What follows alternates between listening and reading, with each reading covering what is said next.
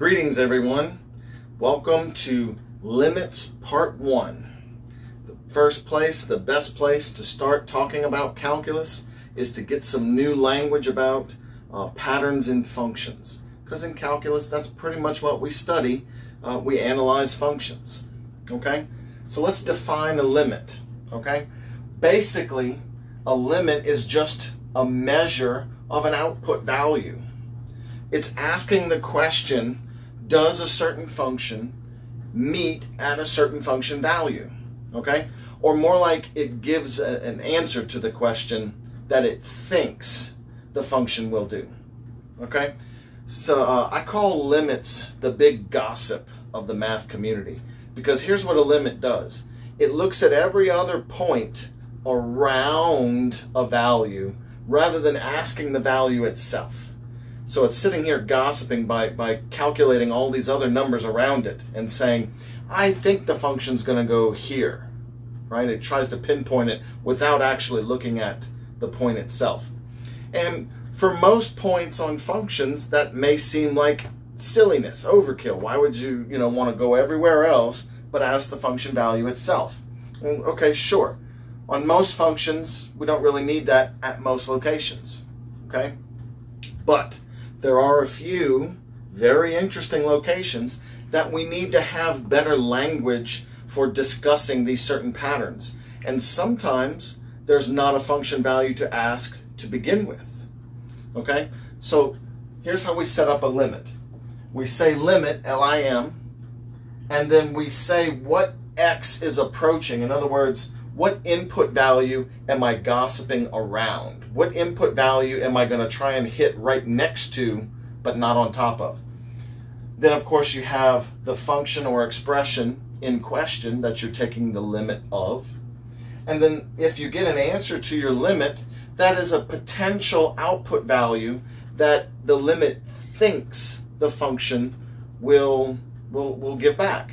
And I say think, so real loosely there. Of course, a limit is not a sentient being; it doesn't think, but it's what the limit is perceived to be through patterns, right? If I ask all these other people and they all say he's going this way, right? And if I ask all these other people and they say he's going this way and they meet up, well, it looks to me like, right, we perceive that it's at this certain location, and then that would be the answer to the limit. You never once look at the actual value of what happens when you plug it in. Okay? Now, of course, sometime later, we'll talk about how we have all the actual rules that help us calculate these limits quickly. And sometimes it is, that we'll plug things in. But that's not what the limit is meaning. Okay? And like I was saying, the benefit here is that we're getting new language to talk about certain things that didn't have a good way to be concisely discussed before, just in a moment. We would have to go all around all over the place, kind of like I'm doing with this definition, right? But now we have this new language and we can immediately say, the limit's this, and it has all that meaning behind it, okay? So let's look at a couple of graphical examples first. When you look at a graph, you need to be able to pick out function values. You also need to be able to pick out a limiting value, all right? So I've given a few examples here that have both. Right here on the function labeled f, okay, I asked it to take the limit as x approaches -2. Well, here's -2 on the x-axis right here. So the limit is trying to draw close to that. That's the limit acting right there. And the pattern, the output that it's getting, is that the function is doing this, right? All of these are y values, and they're being calculated, and they're all gossiping, and they're saying, no, he's going here, no, he's going here, he's going here. And they're all in agreement, okay? They all agree he should be right there. We didn't actually look at the function value, okay? But they both agree he should be at 2. So 2 is the answer to the limit, because that's what it looks like it's going towards on the y value, okay? Now, as it turns out, if I just plug -2 into the function, I also get 2, okay? So that's completely possible that the limit and the function value agree. In fact, in a few lectures, you'll find out that that's a lot of times what we like to see, because that gives us something called continuity. Next, the limit of the function f as x approaches 3. Well, here's 3 right here, so the limit is doing this, right? It's approaching 3 from both sides. And then this is what the gossip is saying. It looks like he's going up here. Hey, it looks like he's going up here, right? They're both pointing together to this location. Now remember, I'm not actually looking at that location as far as the function is concerned, okay? The actual function is not there. It's open hole. There's no function value there. So f of 3 is actually undefined. But the limit value is 5 because 5 is the y value of the location that the pattern is suggesting that the function is approaching towards, right? It's a perceived guess. The limit is like, well, it looks like he's going there because all these people said this and all these other people said this, right? So he's gossiping. But is he actually there? No. Okay? So just like gossip, sometimes it's right, sometimes it's wrong. But the limit itself still gives me some information, even if there is no function value there. It is giving me the pattern of what the function is doing. It's all approaching this point. There just doesn't happen to be a point there. So you see how we now have new language to discuss even a point right here that's undefined, something that doesn't exist on the function, and we would have stopped there originally. But now the limit gives us another little piece of information. In fact, more than just one little, right? It gives us the pattern of everything around it. So we have this new language for these new patterns here. Okay? And then here's something else. I can now talk about infinities without being a little bit afraid of, is the math not going to work out, or being afraid of, is my language going to sound weird? Because remember, infinity we can't actually use as a number. You never use infinity to plug into a function, right? There is no such a thing as f of infinity, because infinity is not a number, it's a concept. Okay? However, limits have the ability to use infinity kind of like it's a number. Why? Because the limit doesn't actually go to the location. It uses patterns, and it uses the idea that it's approaching something. And you can approach infinity all you want, right? That's the whole idea of infinity. So limits actually have the ability to talk about infinities in a way that function notation can't, right? I can't do f of infinity. I can do the limit as x goes off to infinity, or the limit as x approaches infinity of the function, okay? So there is no function value because I can't get to infinity. But there is a limiting value because, as you can see, my function wants to hug the axis. There's a horizontal asymptote there, right? My function wants to get to this point right here. And so I can actually say the limit as this function goes out forever is 0. Because if it ever could get to infinity, it would actually hit the axis. Otherwise, it's always like a little bit above it. Okay? But that limit gives me a lot of language to talk about there. Okay? Now look at G right here. Here's an example of when a limit isn't defined. And that also gives us some information. Okay? Notice I'm taking the limit of G as x gets close to 2. Right? As it gets close to 2 here from both sides, x is getting close to 2. Well, what's the y value doing of G? Well, from the left-hand side, it's down here, and then all of a sudden it's broken. And from the right-hand side, it's way up here. And then that actually has the dot. So the function value is 1. G of 2 is actually 1 because there it is. Okay? But then what's the limit? Well, there's not one mode of gossip here, right? All these people are saying, no, he went this way. And all these other people up here are going, no, he's up that way. They don't agree. You can't get an idea of, well, wait, is the function here? Is the function there? What is this pattern telling me? It's not one pattern. It's multiple patterns. So there's no limit. A limit is supposed to be the idea of that it's honing in on a location. And this one doesn't do that. Okay? So again, even though it's undefined and you're like, oh, that's a bust, it's not. That's important information. the fact that the limit is undefined here, but that there is a function value, that all of that language together means something, that rather than just giving the function value, right? It means that it is broken, but I still have a function value. Okay? So limits do a lot for us as far as our abilities to communicate what a function is looking like it's going to do, patterns all around it, and beyond that, things that we couldn't talk about before, or better ways to describe things that we didn't have before. Now let's actually calculate some limits. We're not going to use any rules or anything like that. We're actually going to perform the gossip that a limit does. And basically what this is the real raw limit. In any case, in the future, if you run into a limit that any of our rules or other things don't work, the very bottom rung of, okay, I guess I'm going to have to do it, is this. Okay? This is really what the limit is doing. This is really how the limit evaluates itself, given the definition that we have. Okay? So if this is a drawn out process for each one, but it does always give you some sort of idea and probably an answer every time. Even with the more complicated things. So numerical limits, all we're doing is we're going to pick some x values, plug them in, and chug out some y values. It's basically the same old plug and chug from back when you first learned to graph. That's all it is. But we're using specific points and looking for a specific pattern in the output, or in our case, the y values. Okay? You're probably going to want a time saver for this one. Calculator, I mean, right?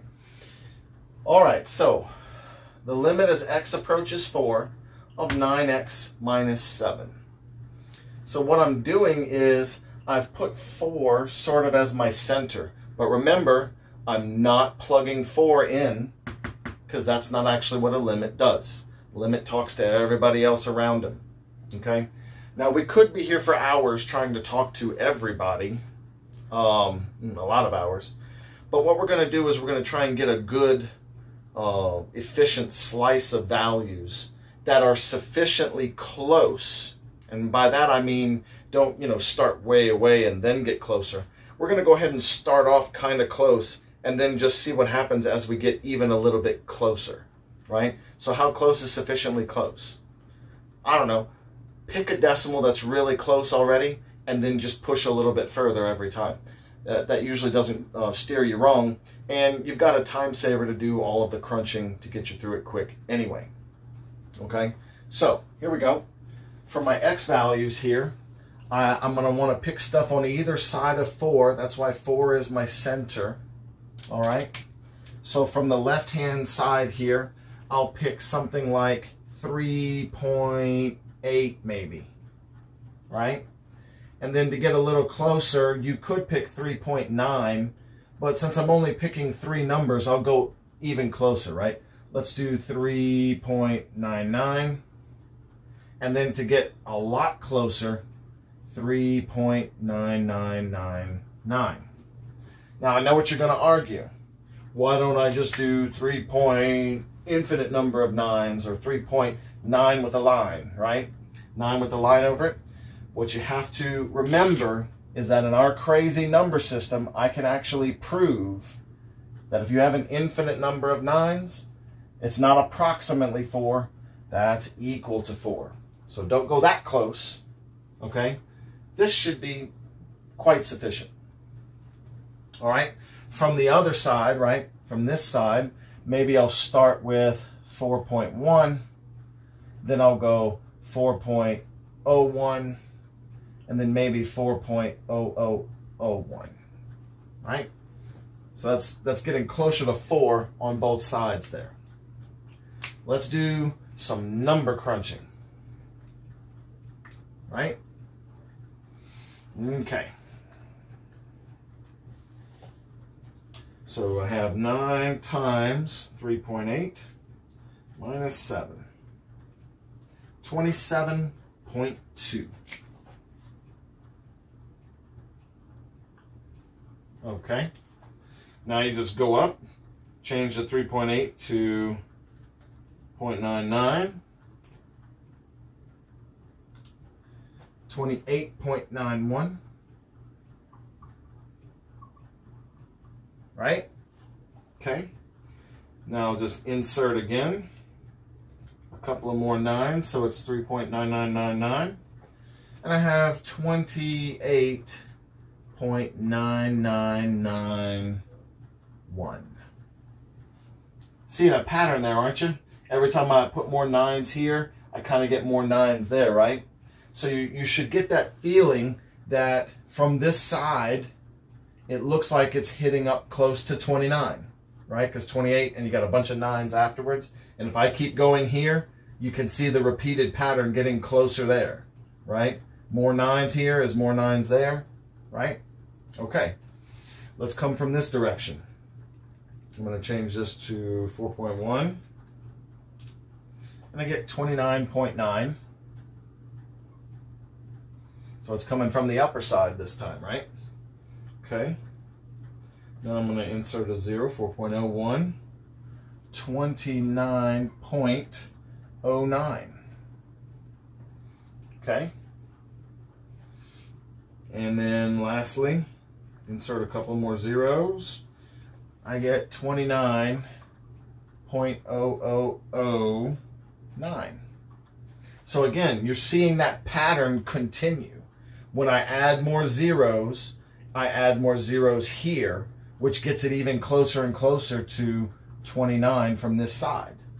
Both of the sides agree it's 29, so the answer to the limit is 29. Okay? And that's basically doing a numerical limit. Let's go through and look at some of the more interesting ones though, okay? Because yeah, it's obvious, right? If I plugged 4 into here, 9 times 4 is 36, minus 7 is 29, that was a trivial one, right? The trivial ones are always sort of overkill with limits, but it gives us language still to talk about them, right? The ones where it's not overkill are a few of these that I want to talk about here, where things get more interesting when I couldn't just plug the 2 in and get an answer for that, right? And so on and so on.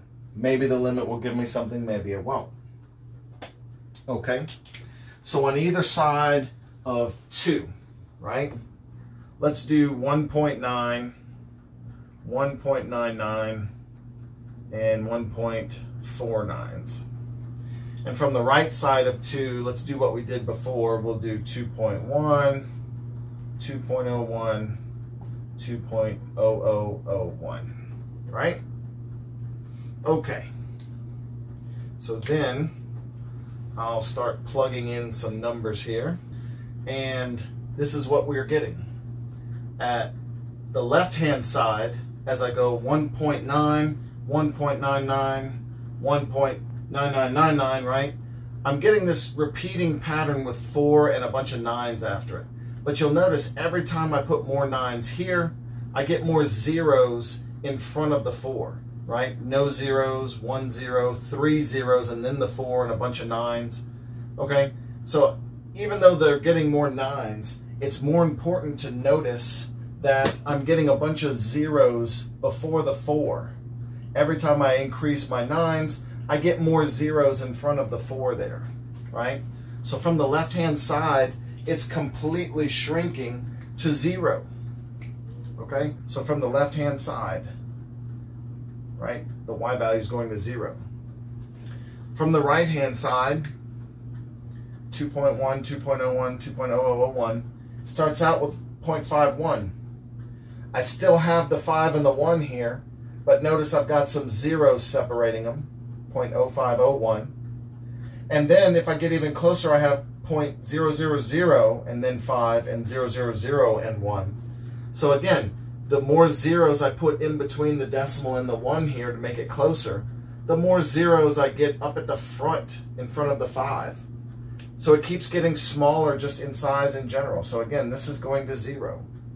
So both sides agree that this is going to be a limiting value of 0 for the output there. Okay, next, the square root of x minus 5 over x minus 25. Okay, the limit as x goes to 25, so 25 is my middle. From the left, I'll be using 24.9, and I'll continue to get closer, 24.99 and 24.39. From the right-hand side, I'll use 25.1, and then I'll continually use zeros to get closer and closer. 001 there, right? Okay. Let's put these in the calculator. Okay, so notice from this side, after I put in the 24.9, I got 0.1001. Then I put more nines, I got more O's in between the ones, 10001. More nines, more O's, 100001. So as you can see, every time I get closer here with more nines, I'm getting these ones further apart with more zeros. This thing is approaching 0.1, a tenth. From the other side, it's even less obvious because this thing converges on the value pretty quick. Converges is another catchword, right? It hones in on this number pretty quick for this particular calculation. So you need to decipher this. And if it doesn't make sense, you can always plug in further away points if you need help clearing up the pattern a little bit. Okay, but notice I've got 0.0999, 0999, 0999 in front of each one.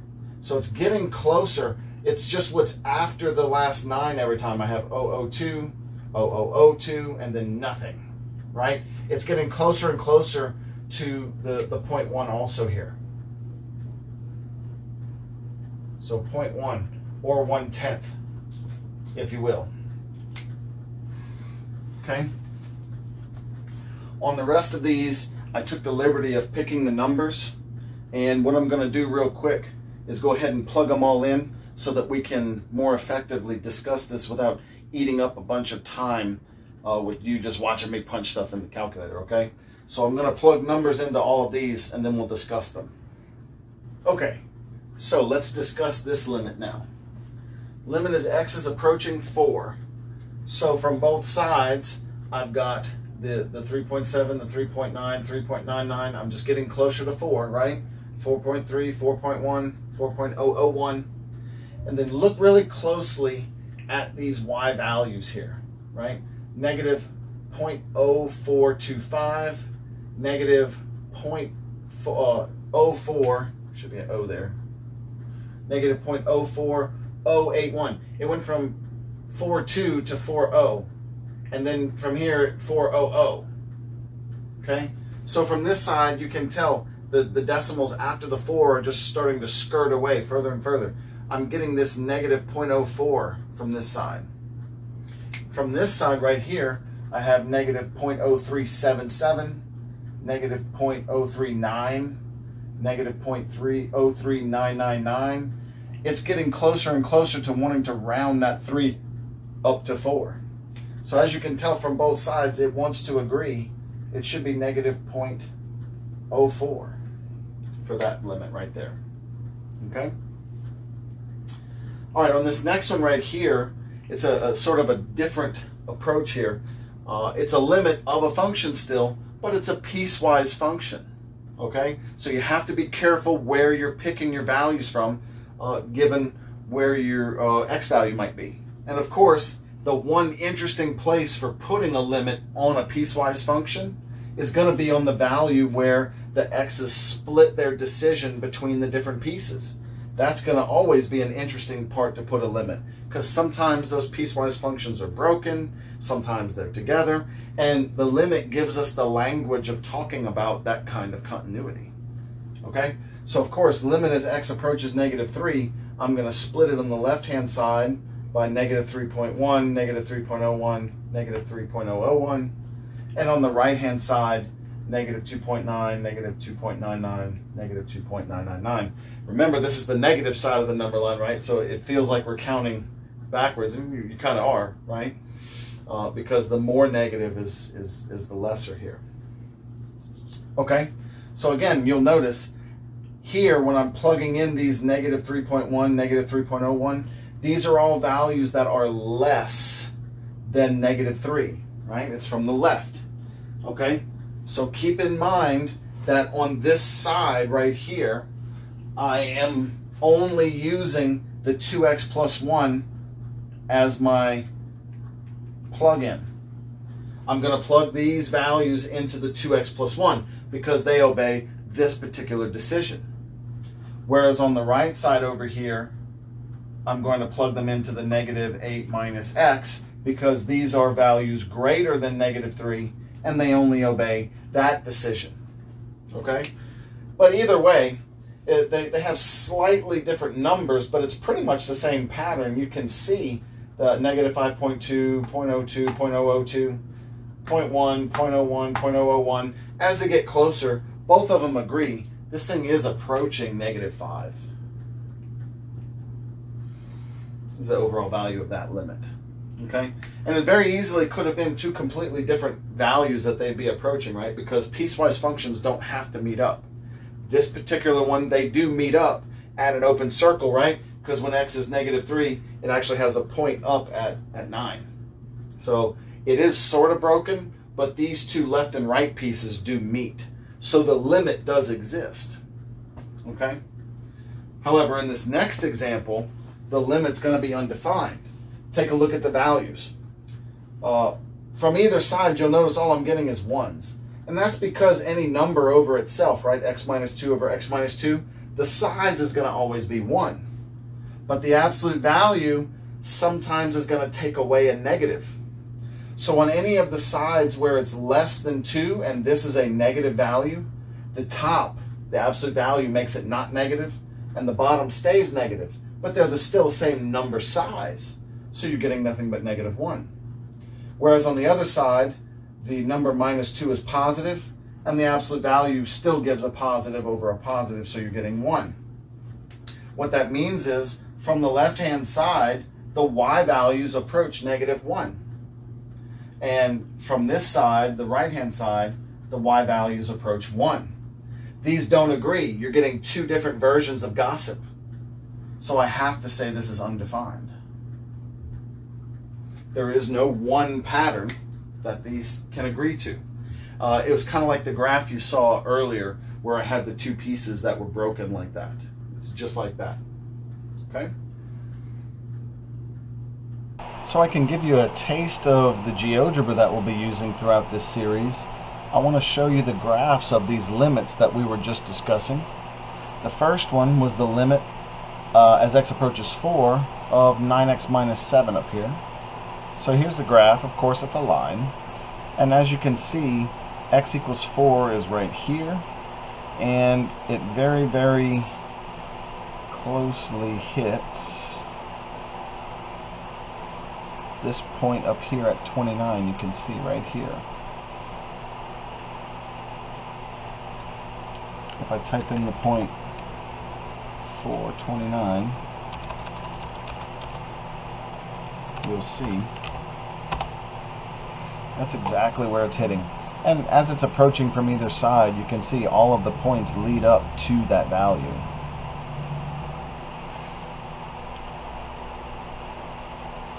Okay, next,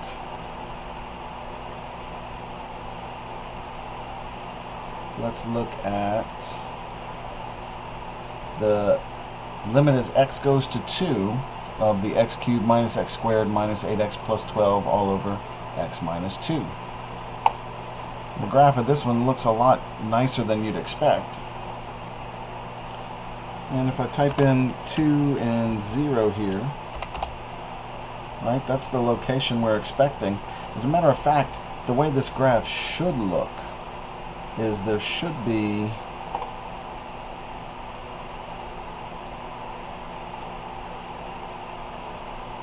this point there. The graph should actually look like this when you're graphing this thing, because it's not a perfect parabola. Because of the division by 0, there should actually be a hole in that spot right there. Okay? And as the limit suggests, all of the points from both sides show that it does actually meet up at y equals 0 there. Alright. Next we had the square root of x minus 5 over x minus 25, which looks like this. And we need to look at this one all the way over at 25. Right? Let's see, I can get this to expand a bit. Quite a bit. And as we said before, there should be a hole in this graph because of the division by 0 right here. There should be a hole in it. It doesn't really want to go. I have to force it.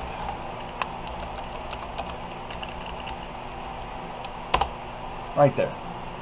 There should be a hole here, and that's actually the point we were interested in the limit anyway, right?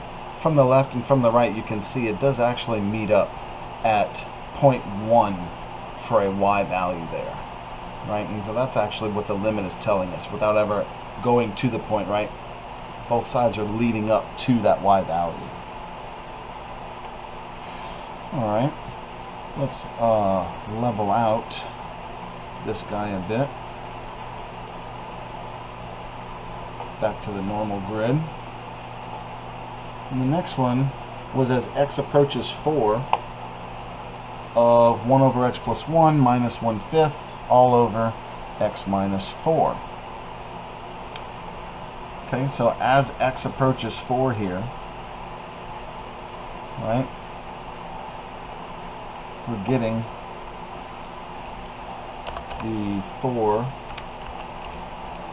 and it was negative 0.04. Right there.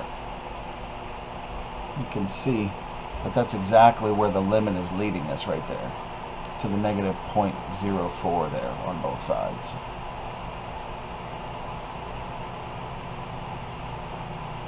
Right? Okay, and then next was a piecewise function. The piecewise function is going to look all broken up like this. It would look a little bit more broken if the pieces didn't meet.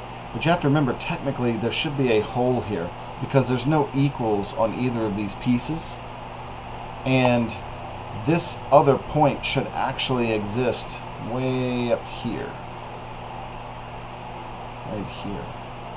This is what the graph would truly look like. It would look like these two pieces here, right, merged up down here with a hole in between them, and then the other point way up here. Because when x is negative 3, it's supposed to equal 9. So I have that point right there representing that single middle piece.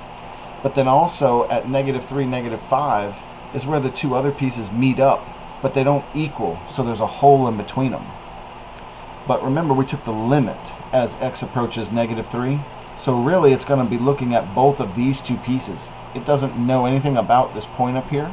It's simply going to follow the pattern here and see that they meet up at the y value of negative 5. Then, hence the limit is negative 5. Okay, then the last one is the absolute value of x minus 2 over x minus 2. And as you can see, it looks like we were discussing before, it's the two broken pieces.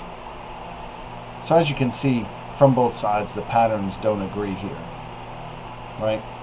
And there's no function value because you can't divide by 0.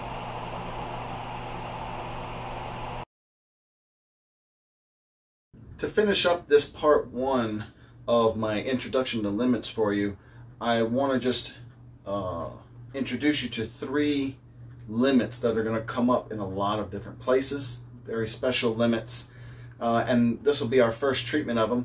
We'll also go through the analytical side in the next couple of lectures, and you'll see exactly why these things do end up the way they do.